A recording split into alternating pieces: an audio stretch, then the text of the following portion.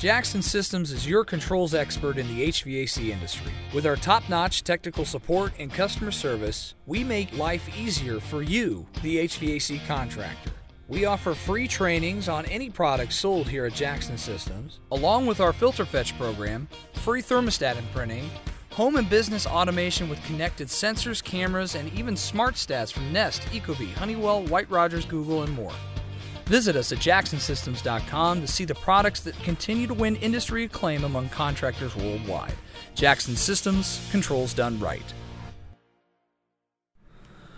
Hey guys, welcome back to The Tradesman. I am very happy to announce that I have been busting my buns for several months here, doing podcasts for HVAC Shop Talk, even before that, the Cowboys and Tradesman. And I'm happy to say that I finally got to order some new audio gear, and it should be coming in this week. So I'm very excited about that. I've been using a mic, which is called a condenser mic. And I found out after I started my podcast that that might not be the best mic for it. Everybody else has these dynamic mics that are called ATR 2100s. You'll see all the guys ranging from Ralph and the group over there on the BCR. A lot of them have the 2100. And I was so jealous. But I couldn't really justify spending the money because it has been tight, and I'm making a transition over to podcasting, so I'd feel pretty bad taking money out of the family budget to put into microphone when I already have a microphone. It's just not as good. And the guys who know me know that if I know I can do something better or increase the quality of something, I'm going to want to do it. So I've been wanting this thing for a while now. That and a little separate recorder that I can take with me to interview people in person. Because I like to start doing that. If I actually get some success here, I like to be able to travel to other places and interview people as well. I think that'd be a lot of fun. Me and my wife have always thought about doing stuff like that. Being able to get out and do things, still do interviews and hang out and see different places. It was pretty great. In fact, I got to meet a YouTuber for the second time the other day. Had lunch with Mr. Stephen Raridan. We had a really good time. We ate at a nice country buffet called the Meadow Family Restaurant. It's in a small town in between me and Stephen. So I live in Willard, which basically we'll call that Wilmington, North Carolina. And Stephen lives up near Raleigh. So in between is the mile marker 340 on the interstate. So that's where the Meadow Family Restaurant is at. So we got off and ate there. It was great. We talked the whole time, had a good time, and I hope we get to do it again. Steven just started a brand new business. We discussed having an interview here on The Tradesman, which I'm sure we'll do at some point. I do believe he's appearing on a different podcast pretty soon, so I'll probably give it a little bit of time since you don't want to have the same guy on like 20 times in a row, unless his name is Bergman. So, what are we going to talk about today? We're going to talk about duct issues. We talked about ductwork a little bit last time. We're going to talk about a little bit more. Let's talk about 4 things that cause issues in ductwork. Now, these 4 things are just issues that decrease airflow, that increase static. They're not good for the flow of air through a duct system. Just 4 random things just to look out for. First one, a bullhead T. What does that mean? You ever seen a T fitting? It's exactly like the letter looks. You have air going into it and then splitting in 2 different directions, most of the time. The problem with that is, it's very hard to get air through there in a nice fluid motion, because basically you have it deadheading and splitting into 2 different routes. A better way to do that, there's a couple different ways. You can use a Y.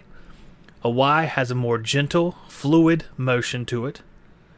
A lot of times we used to put a Y if it were round or square, and then you can make another 45-degree fitting, just to make it a little bit easier for turning. I'll go ahead and lump in number 4 with this, which is turning vanes. You would be very surprised, those of you who have ductilators, total effective length charts, look up what a fitting is with and without turning vanes. It makes a world of difference. And all turning vanes are little devices inside the ductwork to steer the air. It's really simple stuff, but it makes a world of difference.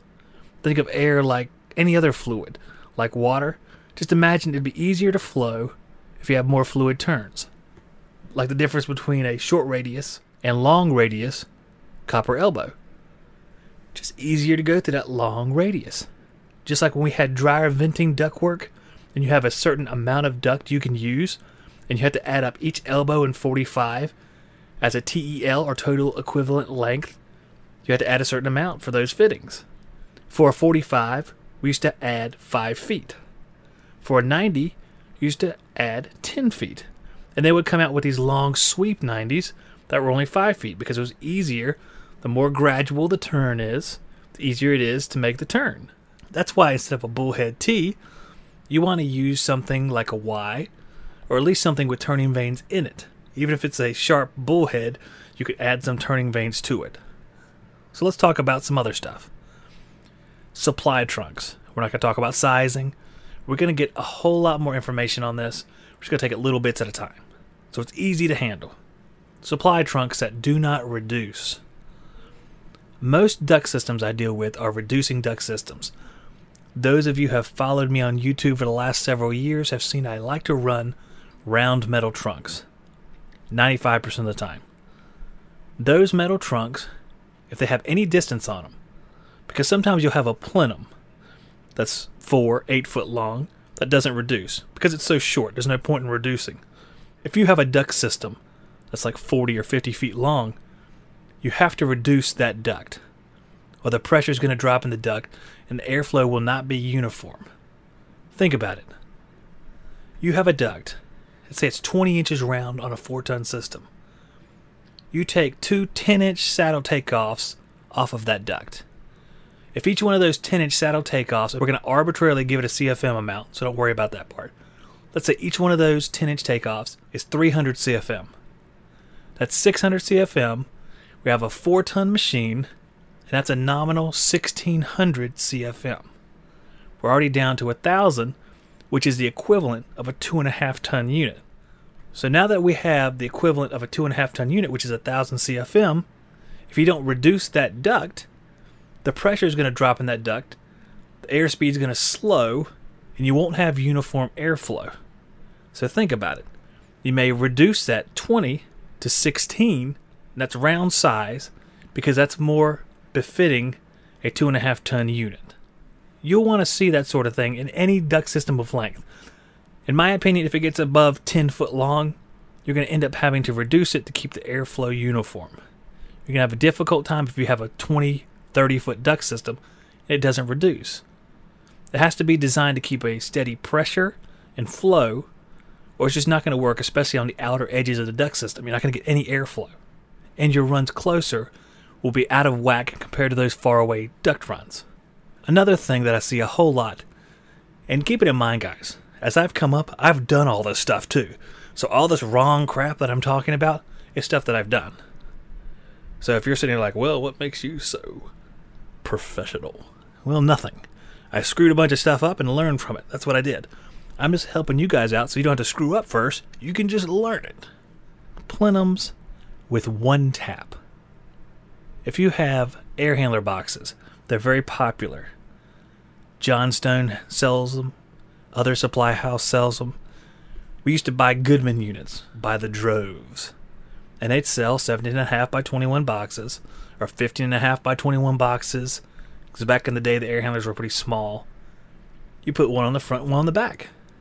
I remember I did a job where I put one on the front and one on the back. It was up in an attic, a big, spacious attic. And I brought taps off the top of both of those boxes. The inspector came to the job, and I met him. He's like, what is this? It's my duct system. I was very proud. I was expecting some sort of trophy or a medal. He looked at me and said, why would you put a plenum, stock duct plenum, on the front of something and put a takeoff off the top? Why would you not use a squared around with an elbow? I'm like, I don't know. Think about the difference there. The same as the bullhead T. You're going to put a plenum on. It's basically a square. You're going to fit to the front of an air handler or a coil, depending on what you're working on. A lot of time for me, it's air handler because we're a heat pump land. You put that plenum on and put a collar on the top of it. So basically, all that air is deadheading against the end of that plenum and then being forced by pressure up to the top. Just imagine water.